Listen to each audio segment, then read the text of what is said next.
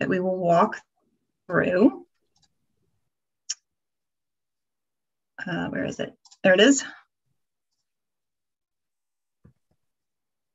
Okay, can everybody see my screen? There's an agenda at the top. All right, thumbs up. Okay. Let me rearrange a little bit. Okay. So our agenda today is, I'll start off with a regional overview from kind of the Plan RVA perspective, high up.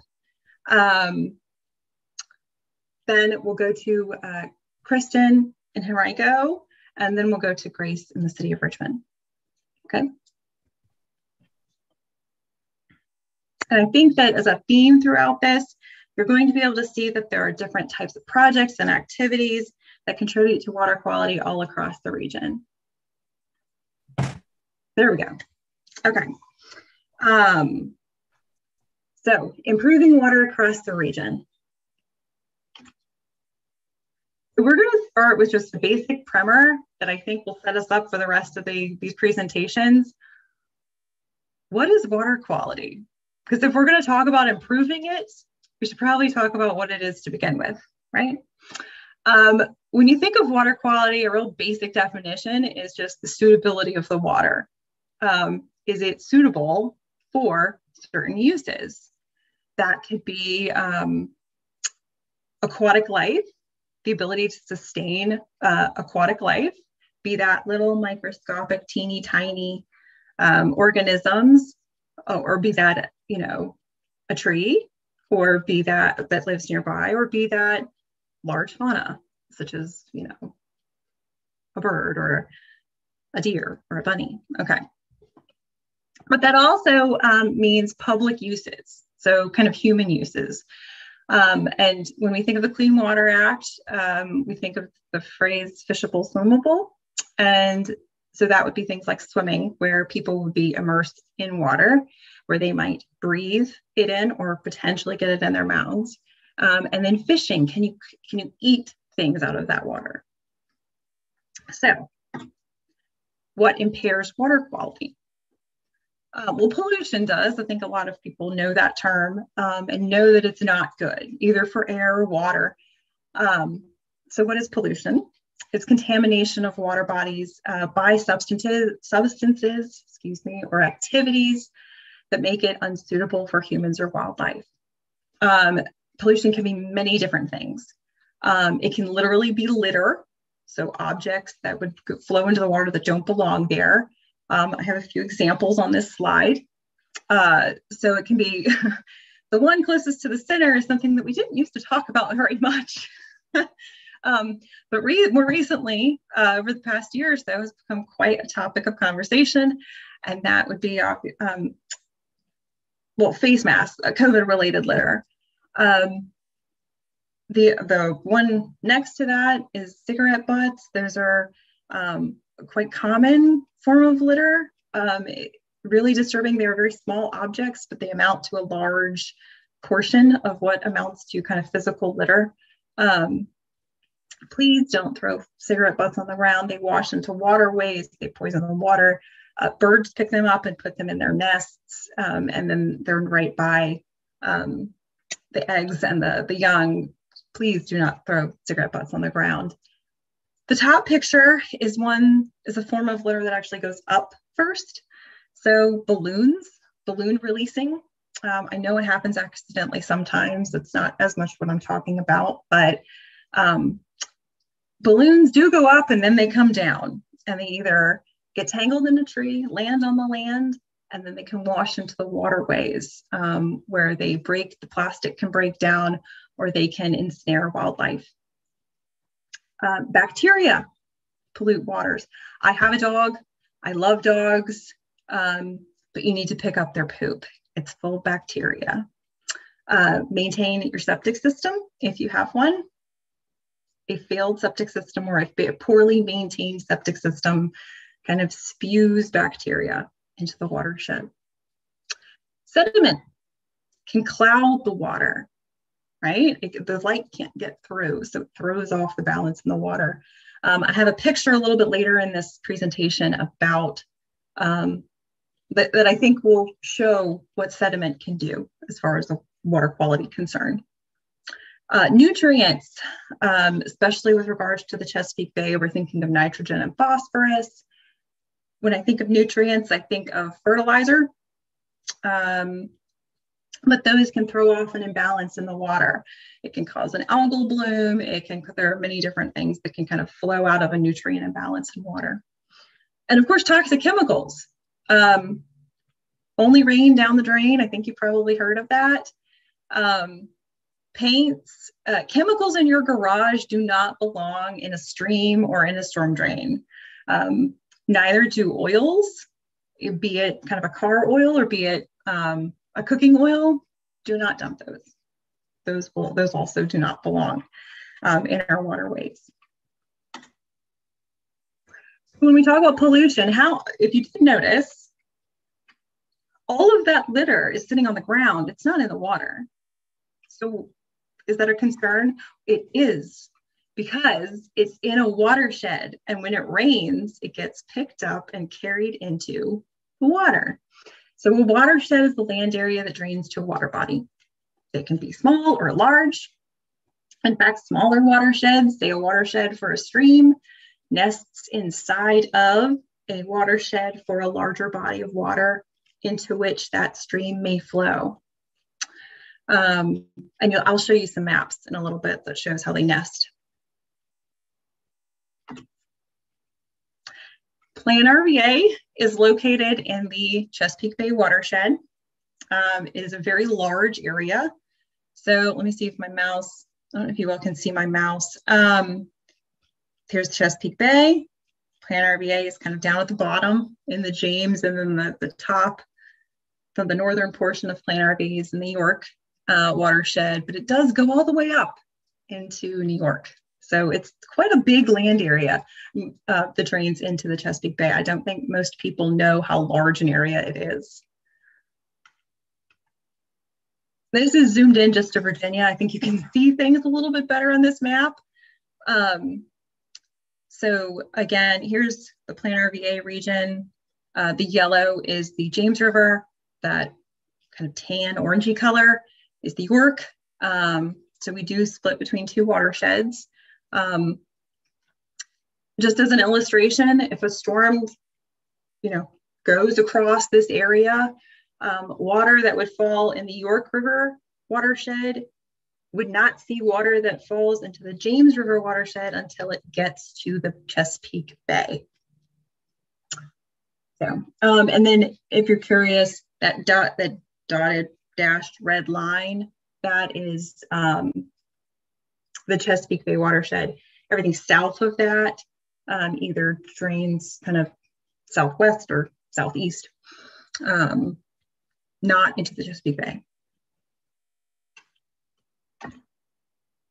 This is a teaser. I'll talk about this in a few minutes towards the end of this presentation. So all these little blue lines that look like I'm taking weird cuts all across the region, those are watersheds, and you can get smaller. You can also obviously get bigger. But we are in the works of setting up a platform that people can learn more about their watershed address and about the watershed or the watersheds in which they live. How can you protect water quality? First, let me start with this picture. So this is a picture taken after, I think it was Tropical Storm Lee. It was one of the tropical storms that swept across the region back in, I want to say it was 2011. And here's Richmond. Here's the Chesapeake Bay. You'll notice most of the water is that kind of dark navy, getting towards kind of a teal as it gets closer to a shore. If you look up at the top of the Chesapeake Bay, you see this large plume of brown, tan, I guess you would say. That is sediment coming down the Susquehanna River. So if you ever questioned if sediment really does pollute, yes, it absolutely does, and it can on a large scale. So what can you do? There are best management practices, or BMPs. Both Kristen and Grace are going to talk about different BMPs or forms of management practices in a few minutes.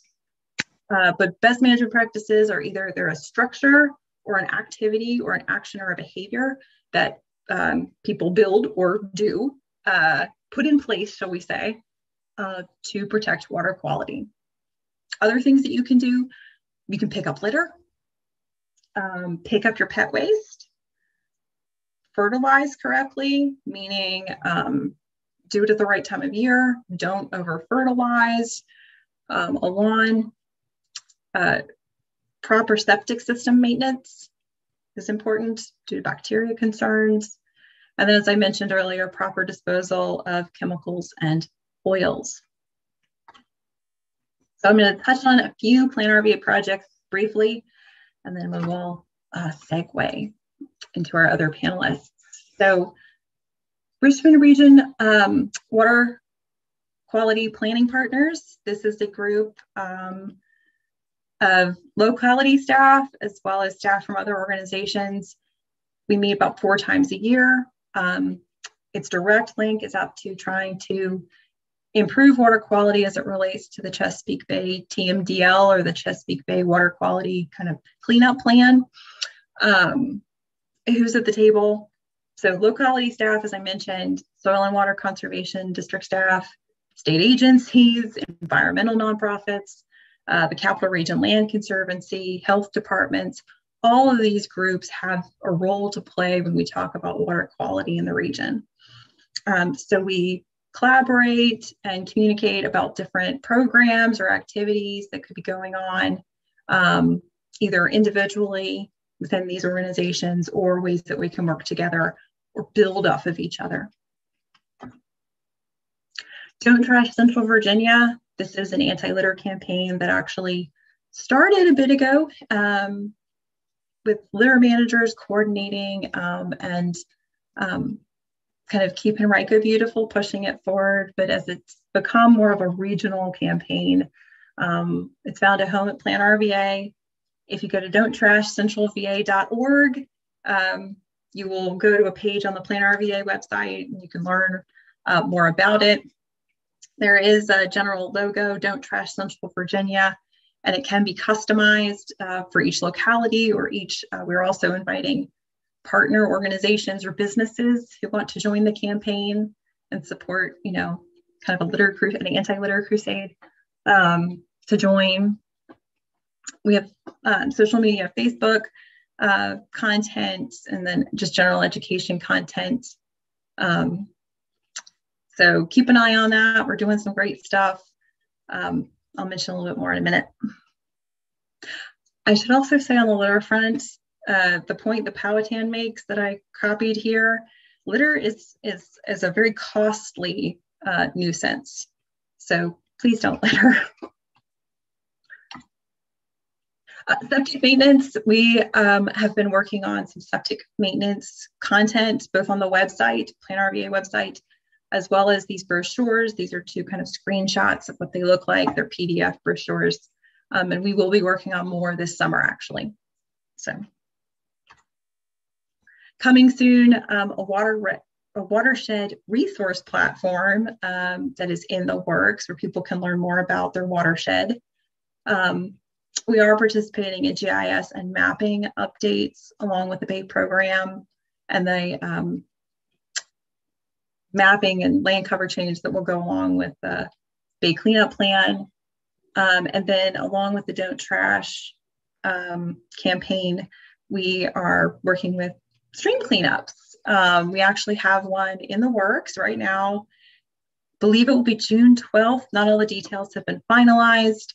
It is in cooperation with Keep Virginia Cozy and the Chickahominy tribe. So watch our Facebook, watch Keep Virginia Cozy's Facebook, and you'll see more details coming out soon. That should be great. And there'll be more in the future if you can't join us in June. So don't worry. All right, there is my contact information. You can also find it on Plan RVA's website under staff contacts. So let's stop now. I'm going to stop sharing. Okay. And think now we're going to segue to Kristen. So Kristen is going to, looks like she, okay, talk about a project in Henrico that will focus on the tributaries of the James, or streams that lead into the James River. And her project highlights some great work that Henrico County is undertaking to clean and protect our waterways. All right, Kristen, can you still have share screen ability? And I do. So let's see if I can get this to work. Thank you, Sarah.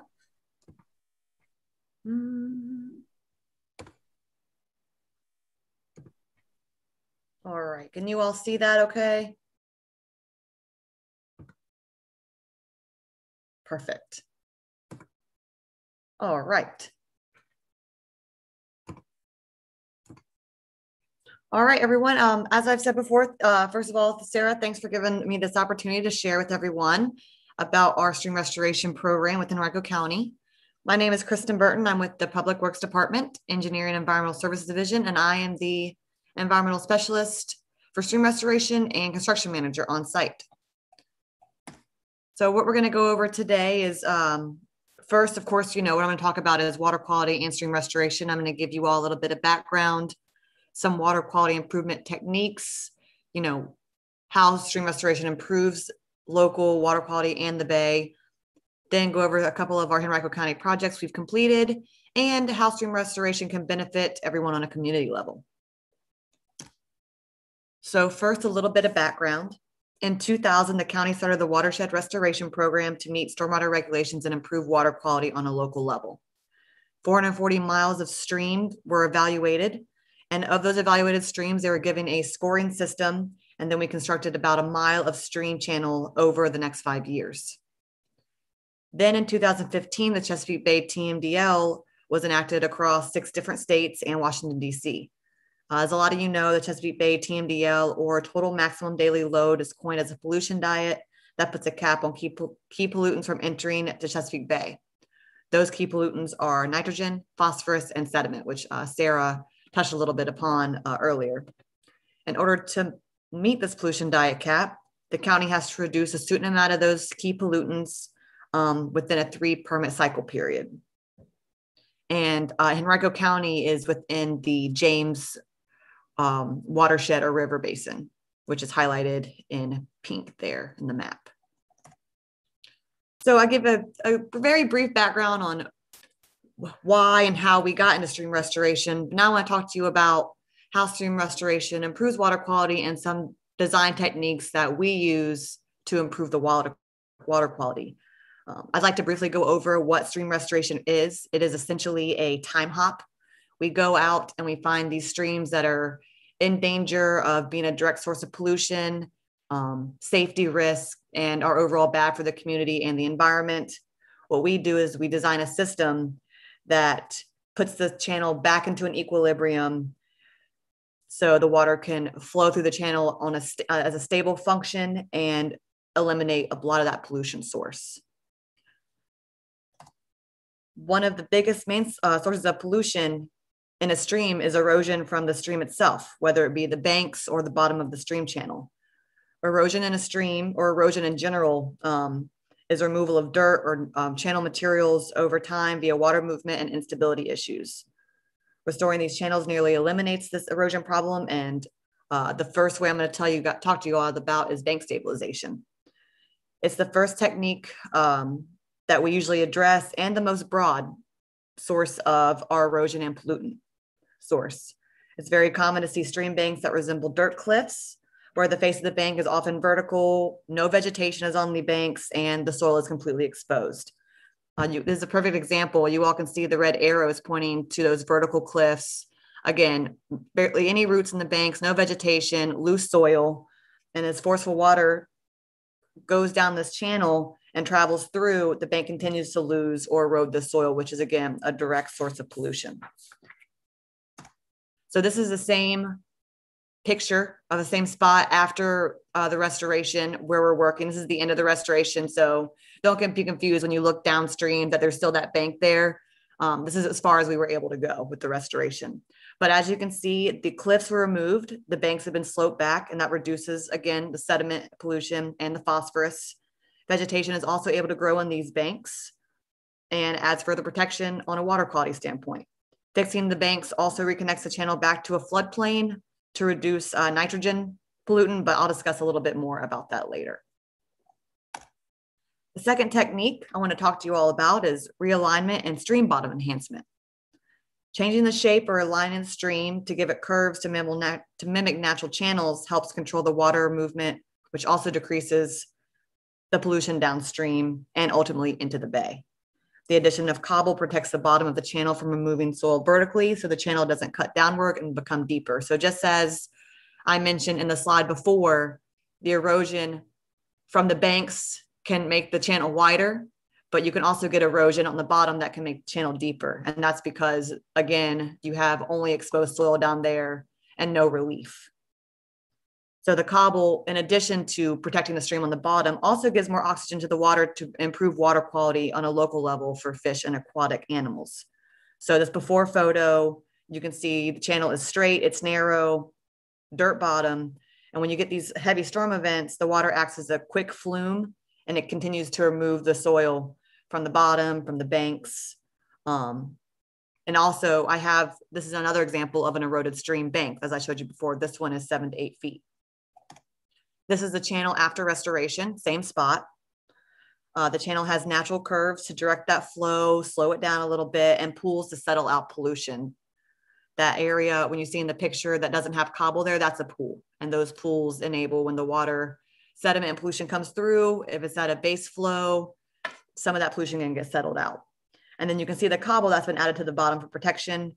And again, those big cliffs were removed and we're able to plant vegetation on there. This picture was right after construction, so we don't have a lot of vegetation growing yet, but you can see how it's starting to come in.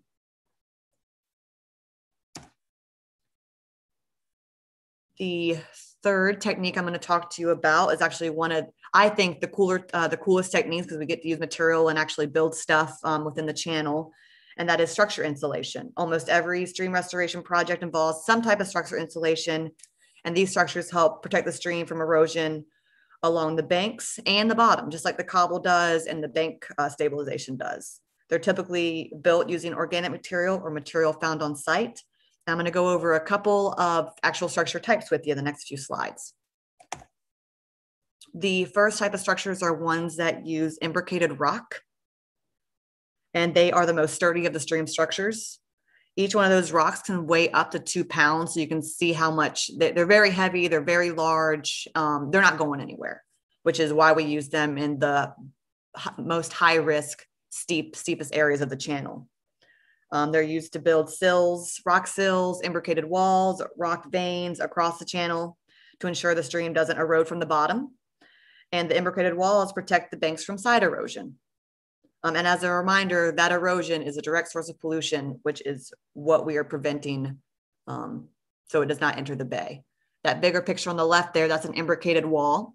And then those two pictures on the right is a rock vein during construction and the rock vein after construction. And as you can see, it goes right across the channel and it keeps the water within the channel and away from the banks. And if for some reason you do get that deep erosion vertically, that rock, it stops where that rock is. So it doesn't go any farther upstream. The next structure type I'm going to go over is with the use of more woody organic material. Log veins and log sills are very similar to the rock structures because they protect the channel vertically and horizontally. However, we use material found on site. It's usually when the contractor has to clear the site to just restore the stream, they will save the woody debris and the logs to put back into the channel. These structures are most commonly found in areas where the damage risk isn't as high as the rock structures. Usually the channel is more flat. We still need them for protection, but the risk areas aren't as prevalent. On that left there, you can see a log sill that is going into the ground before completion. Middle is a log sill. And the last one is a log vein. And as you can see, it's protecting that bank from rolling the water over the log and pushing that water back into the middle of the channel. The last structure I'm going to talk about are brush tows. Brush tows are installed to protect the outer bends of stream banks. On-site logs and branches are also used for this type of structure, and those branches and logs are anchored into the bank. As water flows around the turn, the brush breaks up the water's speed, and it also redirects that flow back into the center of the channel. The brush is also very beneficial because it adds a habitat aspect for fishes, reptiles, and other organisms. And those left two pictures, we've got two different types of brushes on the left, both performing the same function. And on the far right there is deering installation. So those are some structure types. And I've got one more restoration technique to talk to you about water quality improvement, and that is floodplain reconnection and wetland creation. Cutting in a floodplain or creating wetlands are very essential to the healthy stream, and they further remove pollutants. Floodplains and wetlands are essentially flat areas right outside the stream banks that provide relief from storm surges or when there's too much water for the stream to handle. So you get these big storms, and usually the pictures I've shown you, like in the one on the left, that water just is going straight through. It can't get out. It doesn't have any relief. But as you see on the picture on the right, now that water can access that floodplain, access those wetlands too. The water is retained and pollutants are removed through settling and other biological processes. We also plant native trees, shrubs, and grasses to reestablish the previous community or even create a better one. So those are some techniques that we use, design techniques to improve the water quality. It's important to mention that when designing a stream channel back to equilibrium to function properly with the storms and the increased erosion, that we have to take into consideration that all four of those techniques have to be designed together to function properly together. But I want to go over with you all a couple county projects. The first one I'm going to go over is the one we're working on now, and 3 that we have already completed. The county's completed 9 stream projects since 2006, and we have another 8 on the books over the next 5 to 6 years. We have restored approximately 2 miles so far, planted over 31,000 trees, shrubs, and grasses, and enhanced over 15 acres of habitat. The one we're working on now is our water reclamation facility, located in the east end of the county. And this stream is a very important one because it enters directly into the James River. So restoring it is has a substantial water quality benefit. Some of these banks were nearly 20 feet of vertical exposed soil. You can see there on that left, that waterfall picture there. That waterfall, the top of that waterfall was the elevation of where the stream used to be. And where we were restoring about 1,000 feet down. So you can only imagine how much sediment, pollution, and phosphorus has washed downstream into the James and into the Chesapeake Bay. So this channel is also one of our biggest systems that we've restored so far. And it includes structures such as rock veins, brush tows, and as you can see from those before and after pictures, we've also cutting down those banks, opening the channel up for relief. Another project we did was back in 2017. This is near the Hungry Creek Middle School. It's our Duncroft Park and within an actual park system of the county. This stream had exposed banks near disc golf paths and trails, which is very dangerous for the park community and for students. The channel was moved away from the recreational facilities and regraded to mitigate pollution sources. Stone stream crossings were also installed, which are shown in that 4th picture, to aid in recreation activities. And as you can see, we have 3 befores there and 3 afters of how much better the stream looks after restoration.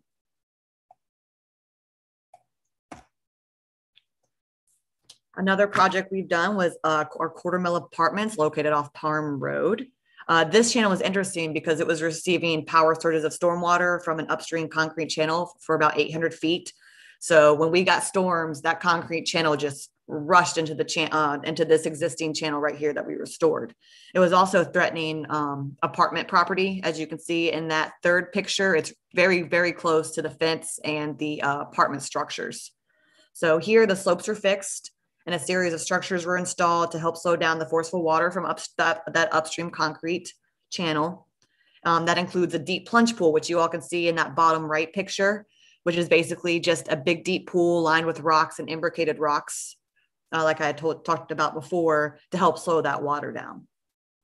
Cobble benches were also installed, as seen in that second photo there, to further protect the banks and add more oxygen to the channel. The last project I want to talk to you all about is our Freedom Homes and Boys for Boys and Girls, located off West End. We had over 10-foot high eroding banks there. As you can see on that third picture, how little that man looks next to that big bank. It was pretty high up.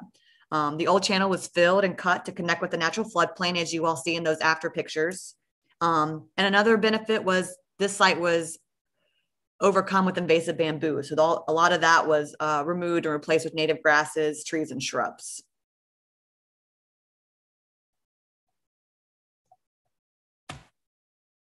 So I've gone over a couple of projects that we've completed to date, but I'm sure a lot of you are wondering, that's great. We're improving the water quality locally and for the Bay, but what are some other ways that a stream restoration can benefit me, my community, and my neighborhood? So I want to go over just a couple slides of that with you all. The first one is habitat creation. So as we improve these streams, we slow the water down and we create basically pocket ecosystems for animals that weren't able to survive there before. Stabilizing the stream creates a home for fishes, insects. Those fish and insects, they bring, reptiles, waterfowl, duck, as you can see here, and it just improves overall ecosystem as a whole and the environment as a whole, which is a great opportunity for the county and for its residents. Another benefit is recreation and aesthetic value. That bottom picture there is of those stream crossing, that stone crossing that I showed you at Duncroft Park. That top picture is a trail that was installed right next to a stream restoration. The stream, this top picture on the left is a great example. This is one that we did early on in 2013, where the trees and the grasses have actually grown up enough to where it's 100% stable and back to equilibrium. It's also, we opened up, we plant live flowers and create essentially a common space that before wasn't there. We also have more projects in the future to do more, near schools, in parks, to further enhance that recreation and aesthetic value. Another big one is a learning opportunity. We've done a couple restoration projects in parks and schools where we put up not only trails, but informational signs and platforms. So people can learn about stream restoration, learn about the design techniques and components and why it's so important. This is very advantageous, especially for school programs, to learn a little bit more about water quality and being in the environment. I actually was taken to one of Henrico's stream restoration projects in school to learn about it, and it was a great experience. So we will continue to do this, add those informational signs so the community can learn about it and they can watch the stream restoration grow over time. When we plant those trees, they're only about 2 feet tall, so the community can watch and talk about how it improves over time, which is a great benefit. And finally, what I think is one of the most important design features that helps the community is improve safety. So as you can see from those 2 before pictures there, that first one was from Quartermill that I talked about earlier. See how close it is to the fence and the existing structure. Same with that second one. Stream restoration removes this threat of infrastructure collapse while stabilizing the stream as well. There's been a lot of other slides I've shown you that you guys have probably noticed how unsafe that looked. One of the ones I showed you was of a restoration we did just recently, about 6 months ago, where we had about 8-foot incised or eroded banks where neighborhood children would get stuck down there and they'd have to walk the full 1,500 feet to get out because they couldn't get out from the banks itself. So restoration is a huge benefit on an improved safety aspect, and it really helps to protect those local neighborhoods, because as we get more water over time, those streams are in need of help, and we come in and try to protect not only the water quality aspect, but also our residents as well. Well, that is all I have for you all today. I hope that you enjoyed the presentation and learned a little bit about stream restoration, how it benefits and what it does. Again, my name's Kristen Burton. That is my contact information there. And again, thanks, Sarah, for giving me the opportunity. Yeah, thank you, Kristen. That was great. All right, now let's segue over to Grace in the city of Richmond. So Grace is going to talk about some technologically advanced work that the city is undertaking to clean water that flows directly into the James River. So Grace, can you double check that you've got screen sharing ability? Yes, I'm going to share my screen. You're good. Okay. Can you see it? Yes, ma'am. Yep. All right. First of all, thank you, Sarah. Thank you, Kristen. That was really interesting. Those streams look really good. Preserving and protecting the bay, part of that, a big part of that is going to be repairing and restoring all the streams that are feeders to the James and the Rap and all the other Virginia rivers that then feed the bay. So good work, Henrico. We're going to switch gears a little bit and talk to you about the combined sewer system in Richmond. Can you see that? What are you seeing now? It looks like we were seeing both. It was like in presenter view. I think that's what it's called. Now, are you seeing it full screen or are you seeing presenter view? Now I'm seeing still presenter view, but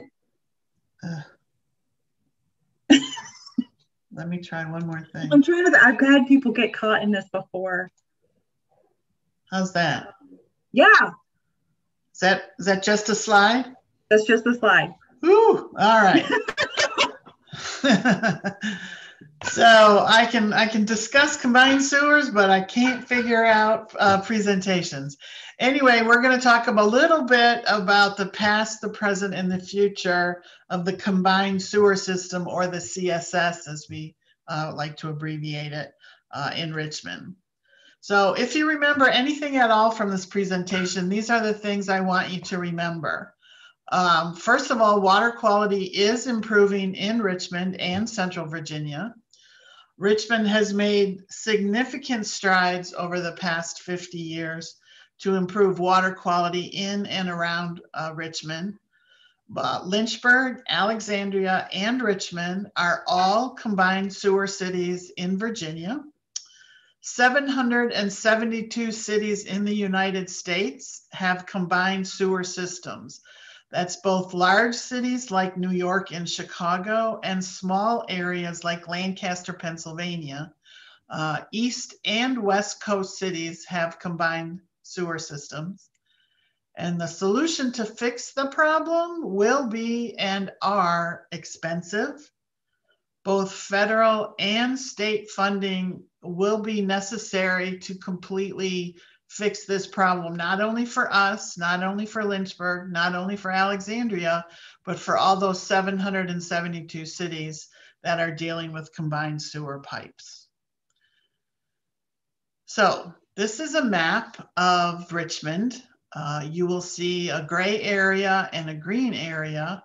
The gray area is what we refer to as the combined area, or those parts of the city that still have combined sewer pipes and stormwater pipes. The green areas are completely separate, meaning when it rains, it goes to a storm sewer and then to a creek and then to the James River.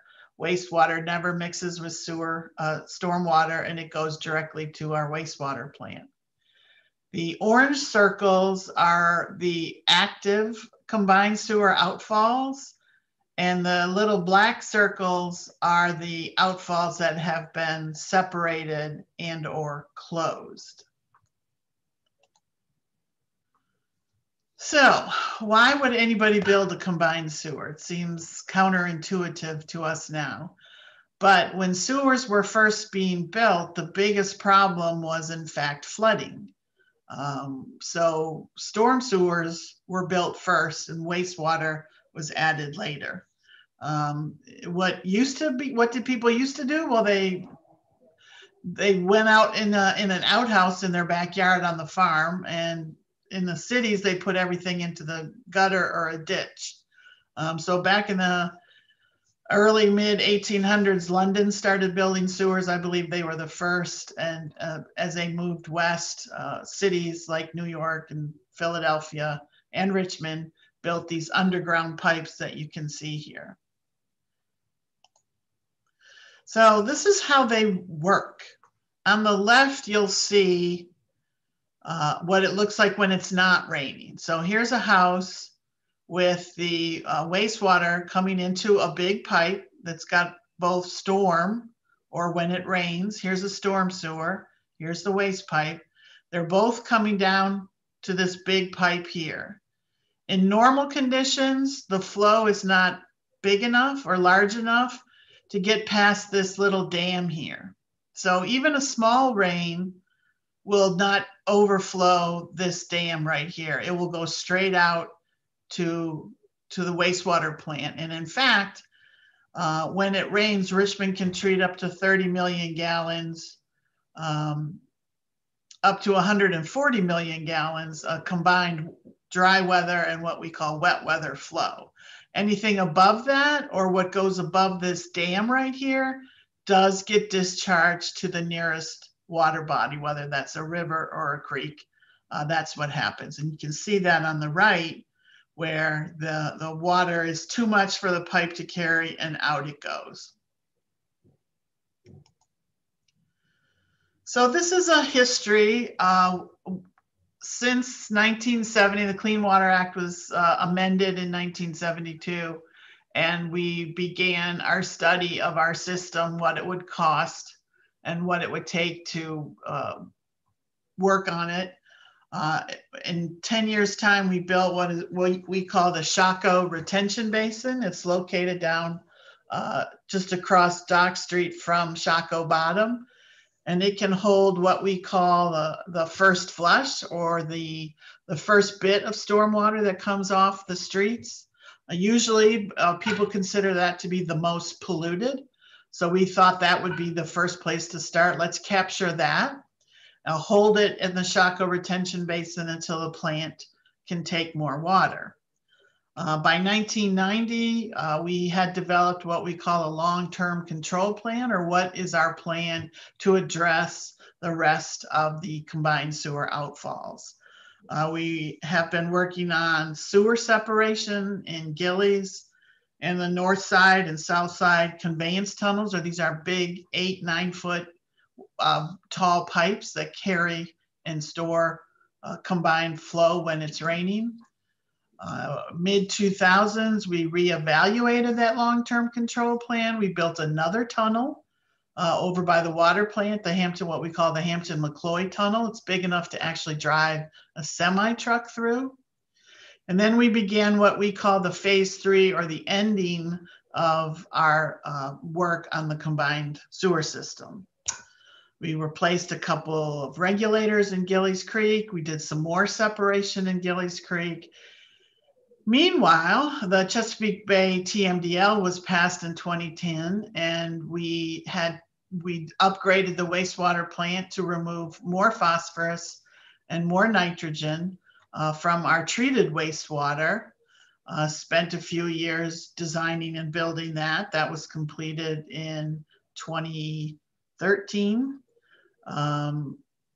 In 2020, that included we did an upgrade for the plant to go to 140. I mentioned that before. On a normal dry day, we treat about 45 million gallons of wastewater. When it rains, we now can treat up to 140 million gallons. So we upgraded our disinfection facility to treat that extra stormwater to kill bacteria before we passed it out to the James River again. In 2020, the General Assembly got involved in combined sewers in Virginia, and they had previously directed the city of Alexandria and the Alexandria Renew to address their combined sewer system. And the year after that, they asked Richmond to essentially speed it up, if you will. We're going to talk about that a little bit later. So Sarah talked a little bit about water quality and what that means, and I just wanted to pass along some real world numbers here. What you're looking at is a screenshot from the James River Watch that is produced by the James River Association every year. They have folks who monitor not only the James River, but some of the tributaries, starting on in Lynchburg and all the way down to the Bay. So they bring their volunteers in, they train them how to do these quick bacteria tests, and then they report them. They do this, I think, twice a week from Memorial Day to Labor Day, and then they post the results. So you can go in and say, well, I'm going canoeing up near Lynchburg. Let me see what the water quality looks like. You go to their website, you pull it up, and you can see what the water quality is, whether there was a high bacteria count or not. So what you're looking at here is a summary from 2019 and then the 5-year period before that, and how many years they have studied at that particular pot. So you'll see it starts up in Buchanan at the boat race ramp and ends down in Deep Creek in Newport News. And what I wanted to point out to you was the Richmond region. So they start at Huguenot Flatwater at the western edge of the city and go to Rockets Landing, which is east of downtown. And you can see the results from 2013 to 2018 were anywhere from 64% passing, meaning the bacteria met the standard for people to get in the river and swim, to 91%. And then 2019 results showed an improvement over all of these locations. So generally speaking, the water quality in Richmond is pretty good. So I just wanted to throw that out there.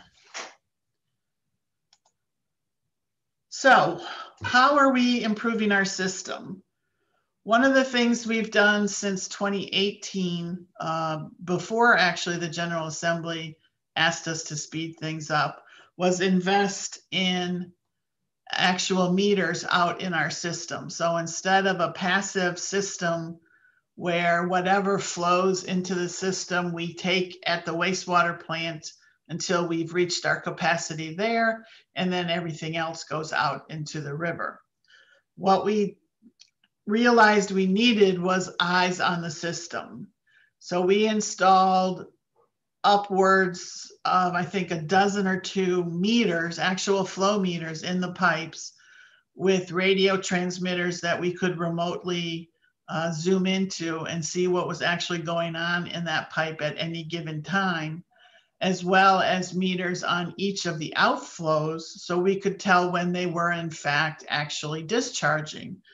Previously, what we would report to citizens and to DEQ are modeled results. So we would, we have this fancy model that tells us when it rains, how much overflow we get at each point. And we decided to go with a real world measuring system so we know exactly how much water is coming out of each pipe and when it is actually discharging. So what you'll see here is a map of the city. The blue dots are rain gauges. So again, before, what we would do is take the rain at the Richmond Airport, which was the closest certified rain. And then we would assume if it's raining at the airport, it's raining in Richmond, therefore this is what's going out of our system. Well, as we all know, it can rain very differently around Richmond. North side can get rain, but south side won't. The west side can get rain, but the east side won't. It's not at all similar. So we put all these extra rain gauges throughout the city so we know where it rains, when it rains, and how much it rains. Then we put in flow meters and what we call level sensors, which just tells you how much of a pipe is filled. So it measures the distance from the top of the water to the top of the pipe. And we learned a lot from this system. It's been very, very helpful and informative to us as we understand our system and how to get the best results of controlling overflows in the future. So what you're looking at here is a schematic of what that looks like. So this is what our collection system looks like if an engineer would draw it. So this blue line right here is the river. Oops. This is the south side. This is Shockoe right here. This is Gillies Creek over here. And this is the north side. So it starts all the way over in the west end. Here's Bryan Park up here, Bacon's Quarter, Cannon Creek. All of these pipes feed into Shockoe, which is right here, and then cross the river into the wastewater plant right here. So all of the green triangles represent a combined sewer overflow point. So at any given time, we can go in and look at what is the exact condition and capacity in our pipe system. So that's been very helpful to us. So Senate Bill 1064 asked the city to do two things. They said, by July of 2021, which is coming up shortly, identify projects that we can begin construction in a year and complete in 5 years to jumpstart this program, if you will. Then they said for the rest of the combined system, we'll give you till 2024 to get the plan finished, start construction in 2025, and finish construction in 2035. At the same time, both presenters talked about the TMDL. We have a bacteria TMDL, not just a Chesapeake Bay TMDL in Richmond, and that plan is due 2030.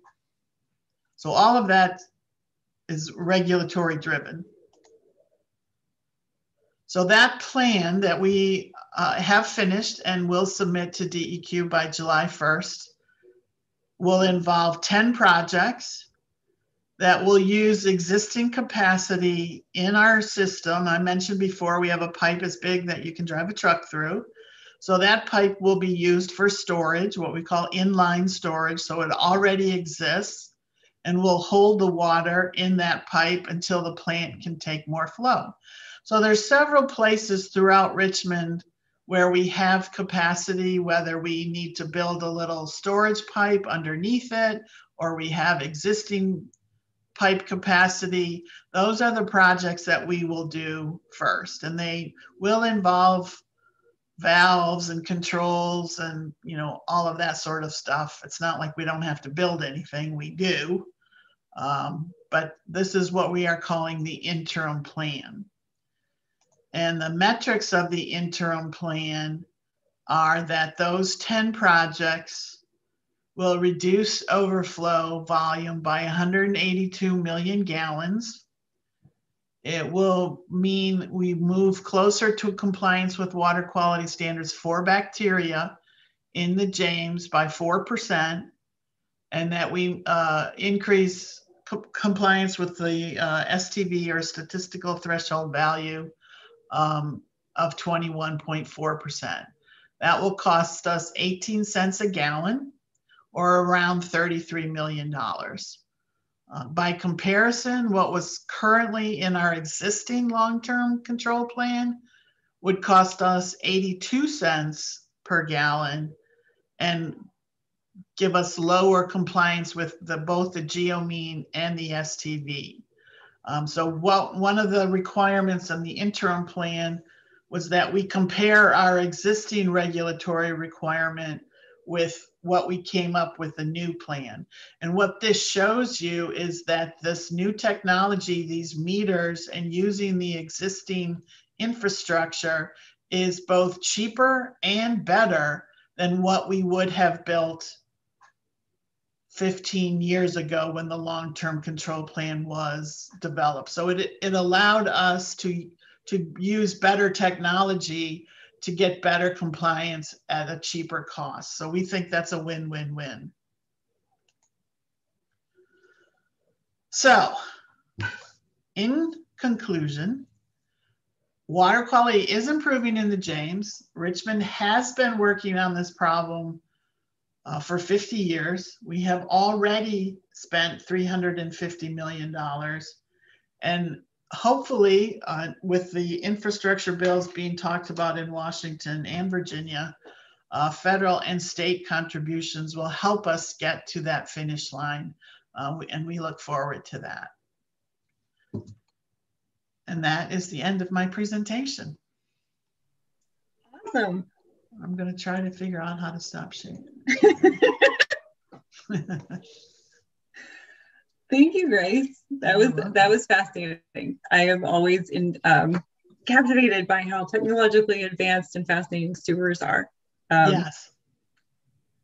So, and I don't say that facetiously. If you want to find an interesting, there are books that have been written about sewer systems in various older cities across the globe. And I know, and there's a guy on Twitter I follow who posts photos of old brick sewers, and you'd be surprised how interested people are in that. Really? Yeah, they're super beautiful. That's cool. Yeah. Okay. So I do have a bit of a closing statement. Are there any questions like Q&A? I don't see anything in the chat. If you've got something, you can drop it in there, or I think you can raise your hand and we can somehow allow, well, how do I go? Okay, I blew up my chat box. Okay, I'll just give it a minute in case anybody wants to drop something in. But Kristen and Grace, thank you. Those were fabulous presentations. I think that the work that the localities in this region are doing is absolutely, it's incredible, and it's extremely important, and it benefits all of us. And it can serve as great kind of role model examples for what can be done in today's day and age with improving water quality. All right, I don't see any hands raised, and I don't see any Q&A in the chat or Q questions. So we're a little bit over 3, which is fine. We started a little late. So I'm going to pause ever so slightly, and then I think I'm going to go on with the a bit of a closing statement, and we'll say thank you and call it a day. All right. So we are very thankful to our speakers who have taken the time to share with us today, and for all of our listeners, to our commissioners, staff, and community leaders. Thank you for taking your time today to be with us, and for any questions that you might have as a follow-up. Your involvement and leadership are what's making this region better every day. As a reminder, this webinar was streamed live on YouTube. And it's available for viewing anytime on our YouTube channel. So if you haven't already subscribed, make your way over to www.youtube.com/PlanRVA and hit the subscribe button, and you can see our entire playlist of past episodes of this webinar series, as well as our other public meetings and events. So thank you very much, everyone, and we will see you next time. All right. Thank you again. Thank you. Thank you. Have a good day.